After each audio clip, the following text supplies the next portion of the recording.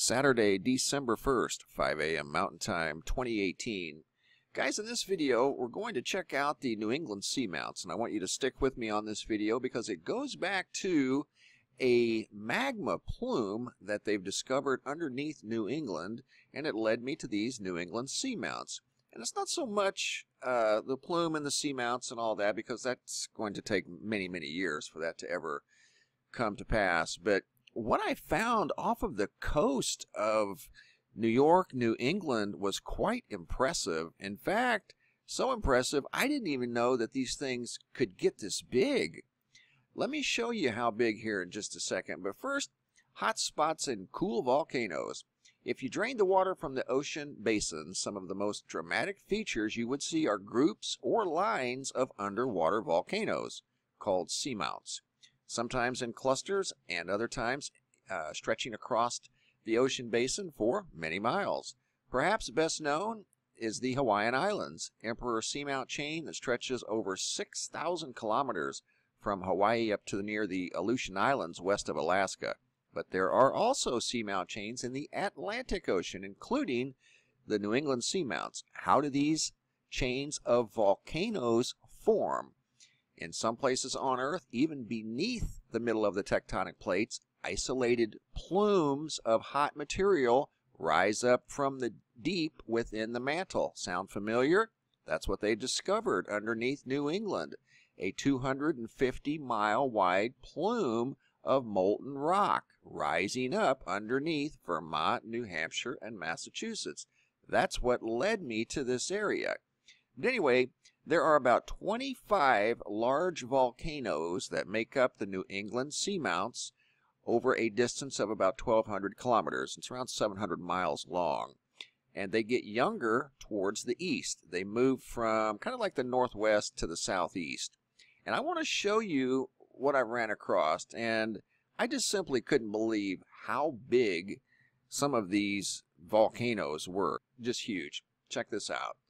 So we are going to New England seamounts. Here's some stuff on Wikipedia about them. They're off the coast of New York, New England, right out through here. And this plume is coming up right underneath this area here in New England. And that's the plume that they discovered just a few months back. And it's kind of got the same type of a geographic setup as Yellowstone, and it's flanked with the Cascade volcanoes. You've got this plume coming up that someday could be, I suppose, a supervolcano in this area. If these are still around, it's flanked with volcanoes to the right. These volcanoes are in a league all their own. Check this out. Let me get to Google Earth. Where is Google Earth? Google Earth is right here. This is where the plume's at. It's coming up underneath this part of the Earth right here, 250 miles wide. Here's this volcanic chain. They're called sea mounts. If they were on land, they would be Mount Kelvin. This would be Mount Atlantis, Mount Gosnold. These things are huge. They don't look like it from high above, do they? Don't really look all that big. Wait just a minute. We're going to measure Kelvin Seamount. This was once an active volcano, okay? And with this hot plume rising over here into this area, makes you wonder if it's going to infiltrate this plumbing that's been here, because these volcanoes were active many, many years ago in this area, and they've been migrating to the southeast. So they may still be attached to that area with some underground plumbing, but that's not what I want to talk about. Look at the size of these things. And I'm going to put this into perspective that's kind of mind-bending. Okay, Kelvin Seamount. Let's measure just the width of this thing from side to side. 41 miles wide. And that's one volcano. Look at the profile of this thing. And there you have it. Clearly a volcano, right? 16,000 at the seafloor and change. Goes up to the peak of this volcano, 5,400. So that's an 11,000 foot peak at the top of this volcano. A little over 2 miles. And this is one of many. And this one's actually even bigger. It's 47 miles wide, 11 miles tall. The tops of these things are kind of smooth, and what I've read is that means that these were once above water.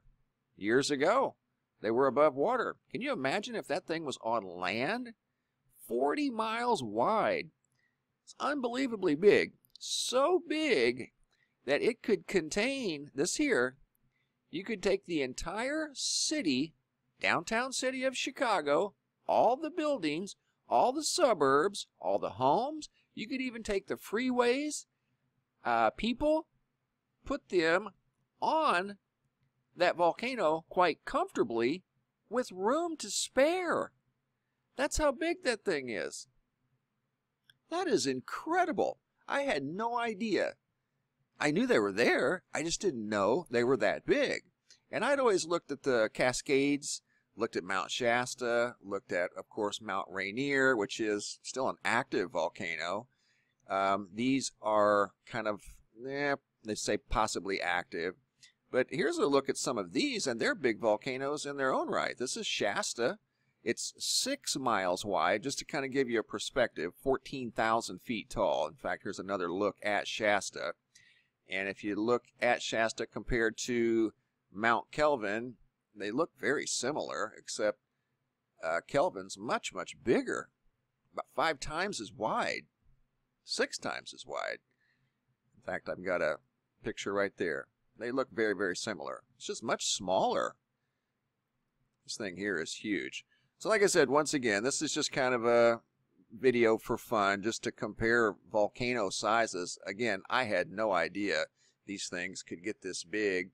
This one over here, it's kind of maybe got 2, possibly 3, but overall width, 47 miles wide.